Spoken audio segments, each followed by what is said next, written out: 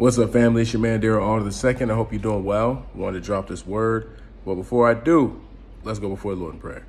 Heavenly Father, I thank you for this time to speak your truth. And I just pray that I'm led by your spirit and that you get the glory. And I thank you for saturating me with your presence and just your love, God. And I pray that your love would permeate this video and that everybody who hears this would feel your presence and know that you are a loving God, a merciful God, a kind God, and a God that loves your creation and a God that wants to have relationship and fellowship with your creation. And I pray that any thoughts that people may have towards you that aren't true, that you would dispel that and let them see who you really are so that they can understand their need for you, Father. I pray that your love would just continue to overwhelm my life, but also those who hear this, so that they feel your presence more and more and know that you are our source. You are our Savior. You are who we truly need, Father. I thank you in advance, and I give you all the glory. Holy Spirit, you are invited to come into this session and flow as you see fit. I thank you for the movement that you bring, the power that you bring, the change and transformation that you bring. Jesus, I thank you for doing what you did, which allowed me to be in the family in the first place, coming to die on the cross and rise again. So I give you all the glory and the honor in Jesus' name. Amen. What's good, family? I just wanted to come on here, congested again. I figured out what that was. It wasn't just allergies. The other day I was going to the gym, and often I wear a beanie when I go work out because I don't know, but some gyms, they like to have the AC on all the time and it'd be cold. And I'd be on that treadmill, like running, and I'd be like sweating beads and I'm covered up. But like, you know, you under that cold air, you be congested. And I talked to the manager and I was like, hey, can y'all turn this heat up? So I'm gonna find out when I go again, because they said they would possibly do that. Because I'm like, yeah, I'm tired of getting sick when I work out. But I'm getting better. But yeah, I get tired of this congestion stuff. But I wanted to do two things. One, I wanted to bring up the fact that oftentimes we can be hardest on ourselves and harder on ourselves than God ever would be. I think the world we live in today, we have a very interesting society. On the one hand, we can be extremely condemning and critical of ourselves or others. And on the other hand, we can be extremely passive on areas of accountability and not holding ourselves and others accountable. It's a very interesting viewpoint, because accountability is necessary, but over criticism is not, because that's condemnation. We can have constructive feedback, because we do need those moments of constructive criticism here and there. But when we overly do it, we end up breaking, we could break our spirits, or we could tear ourselves down, or we can lose a sense of hope. It's kind of like when you see a flower and you drop a bowling ball on it, it's going to crush the flower. But when you prune the flower by cutting it in certain areas, though it's a tiny wound, it allows the flower to grow in its proper way. And so I think there's a need for a number of things, but when we do certain things in excess, it can be very counterproductive. And so I wanted to read from Ecclesiastes chapter 7, verse 16. It says, "Do not be overly righteous, nor be overly wise. Why should you destroy yourself? Do not be overly wicked, nor be foolish. Why should you die before your time? It is good that you grasp this and also not remove your hand from the other, for he who fears God will escape them all." And I wanted to emphasize how sometimes we're so hard on ourselves, we try to be perfect. We try to do everything right. And you don't realize we need grace. None of us were called to do everything right. And when we try to go in that direction, we actually are tearing ourselves down, wearing ourselves out, and just sometimes burning away our joy. And God didn't call us to do that. In fact, the Bible is very clear that his grace is sufficient for us. God loves us. And I think our viewpoint of that critical spirit, that critical eye that we have towards ourselves, we sometimes think God looks at us like that. And we judge ourselves and tear ourselves down. And I just want to encourage you today to know that God loves you. Even when you make mistakes, he loves you. So one thing I hope you learn from this is to show yourself some grace and some mercy, because that's what he has for you. And so I wanted to sing an excerpt of this song by Donnie, mcclurkin. Bear with me. Let me get it right. Excuse me. It's called "Great Is Your Mercy." I'll just sing a bit of it. Great is your mercy towards me, your loving kindness towards me, your tender mercies I see. Great is your grace, forever faithful towards me, always providing for me. Your tender mercy I see day after day. Great is your mercy towards me, your loving kindness towards me. Your tender mercy I see, great is your grace. Ooh, great is his mercy towards you, his loving kindness towards you. His tender mercies you see day after day. Ooh, forever faithful toward you, always providing for you.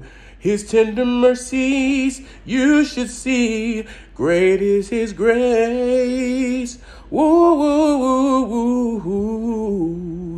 I just want to encourage y'all today that God loves you, and to not beat yourself up, but to understand that you are his workmanship.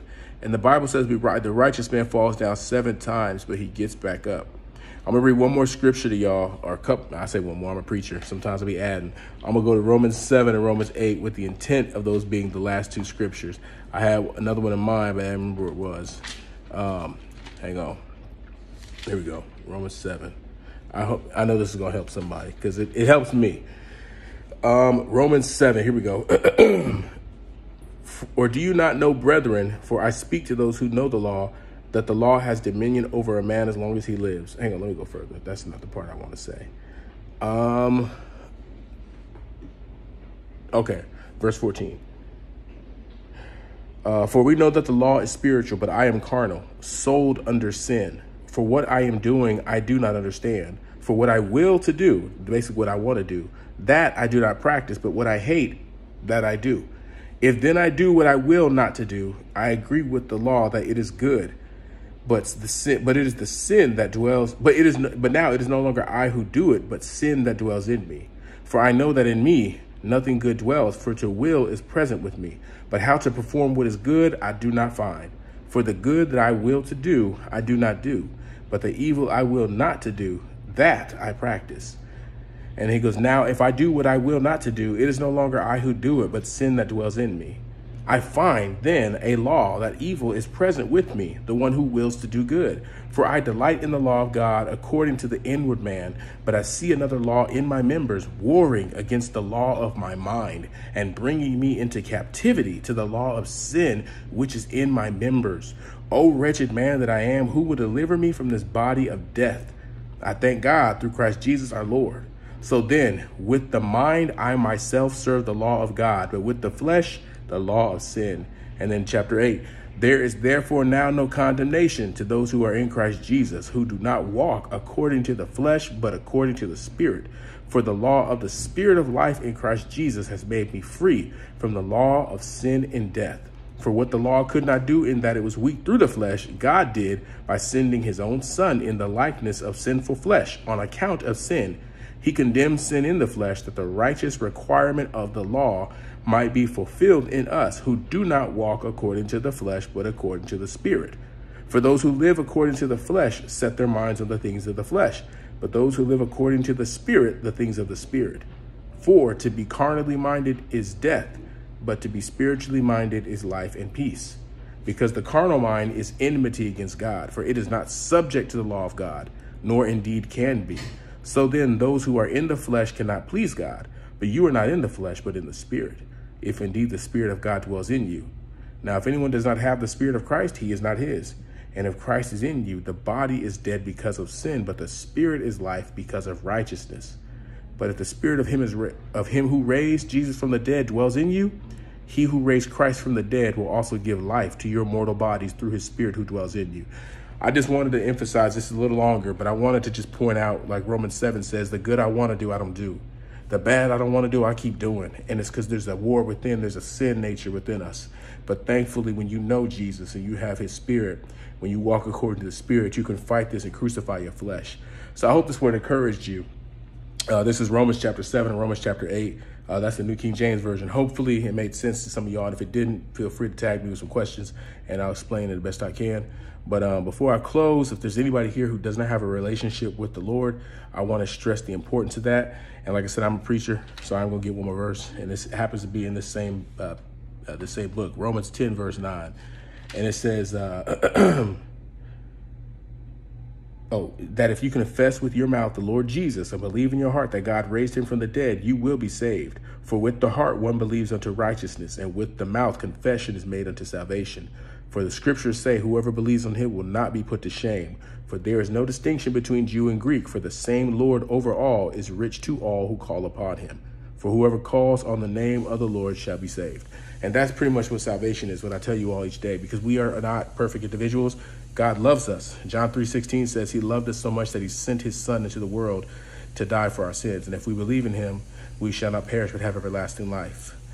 And so before I close, if you want to have everlasting life with Jesus, so that when you die, you're headed to heaven, not headed to the other place, hell. Just repeat after me. Lord Jesus, I believe you died on the cross. I believe God the Father raised you back from the dead.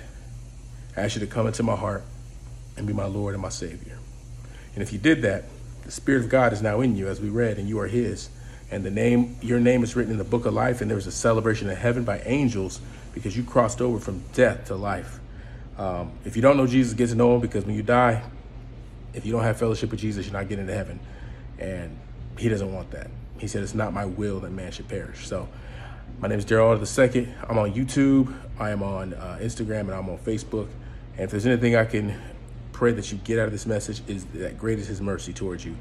Great is his mercy towards you, his loving kindness towards you, his tender mercies you see day after day, forever faithful towards you, always providing for you. His tender mercies you see, great is his grace. Woo, woo, woo, woo. That's Donnie McClurkin, and that is on, that's called Great is His Mercy. Great is Your Mercy. All right, y'all. Love y'all. Peace. I'm out.